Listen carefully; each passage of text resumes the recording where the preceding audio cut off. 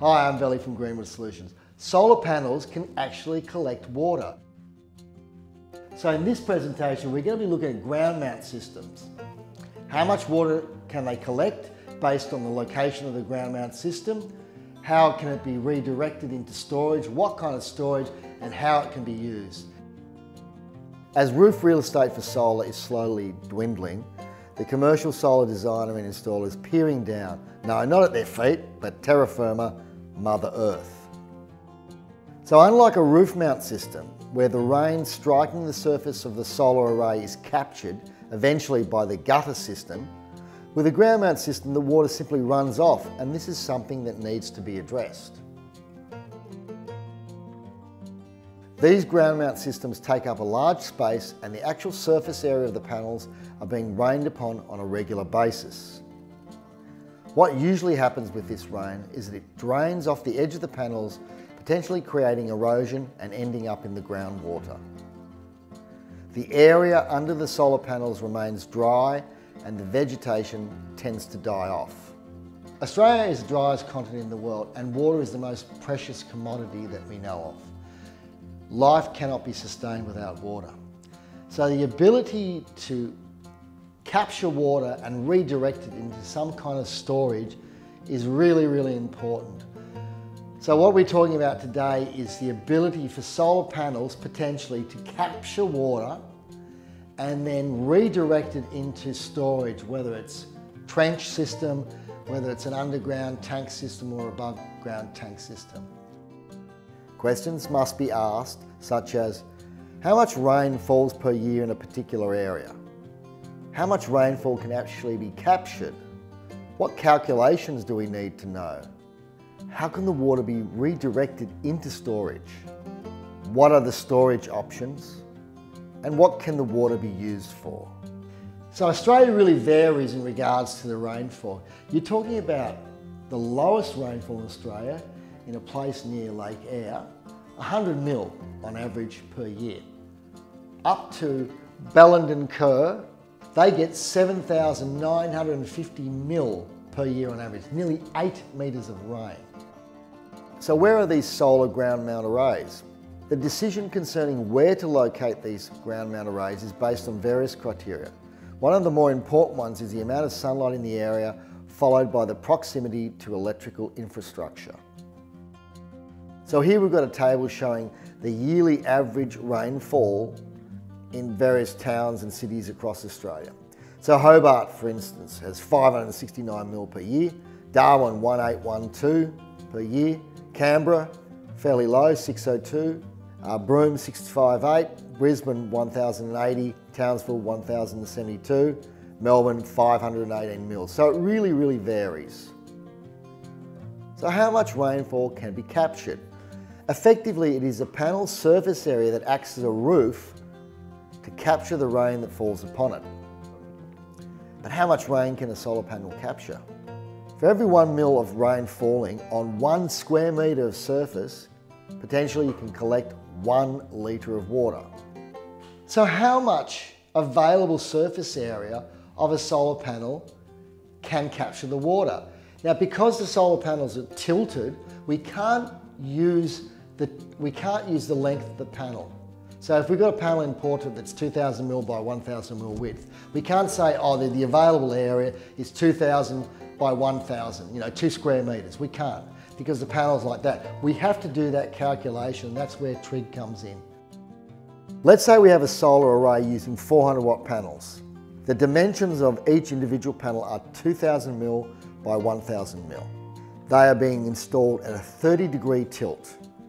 So we know when calculating the available surface area of the panel, we have to take into consideration the adjacent here. So the panel is at a 30-degree angle, but the rain we're assuming comes down vertically. So we can't say that this is the total surface area, which is, let's say, 2,000 mil.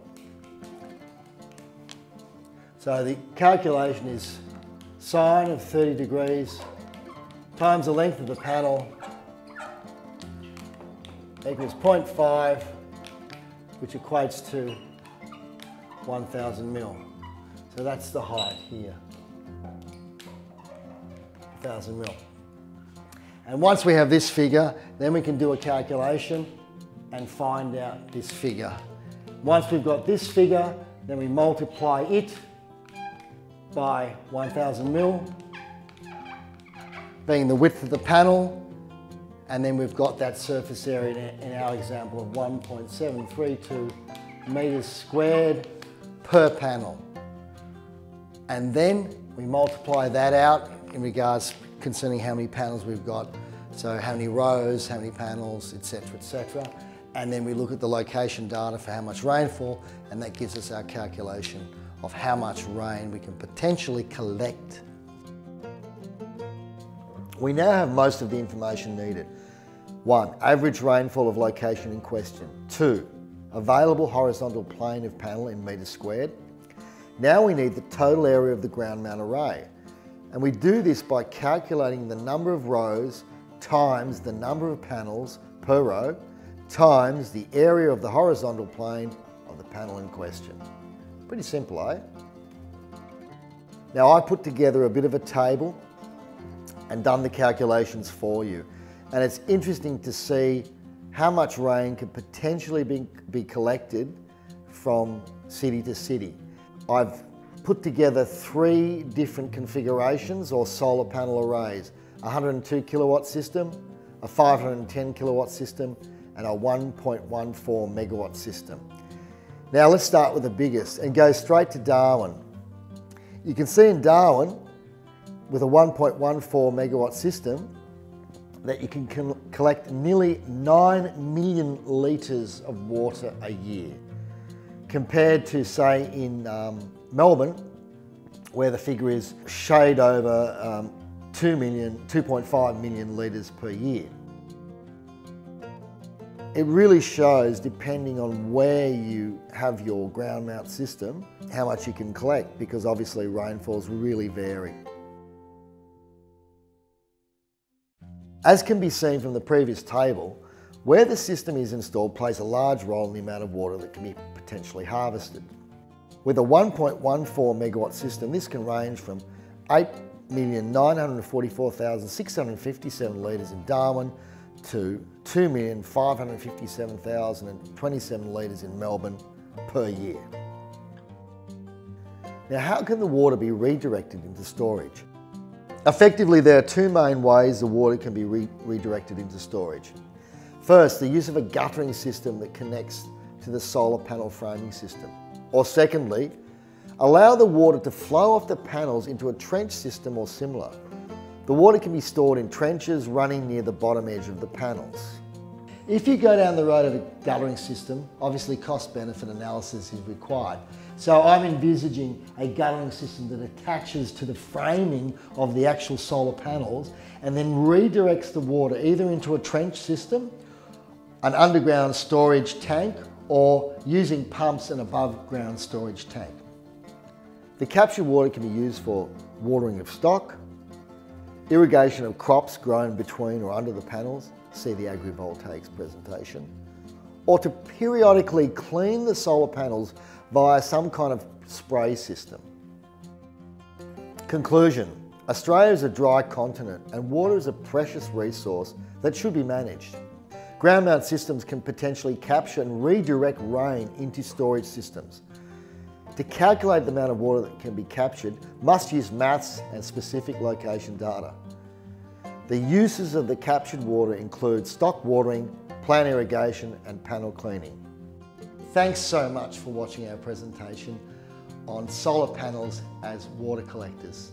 It really ties in well with this whole agrivoltaics concept.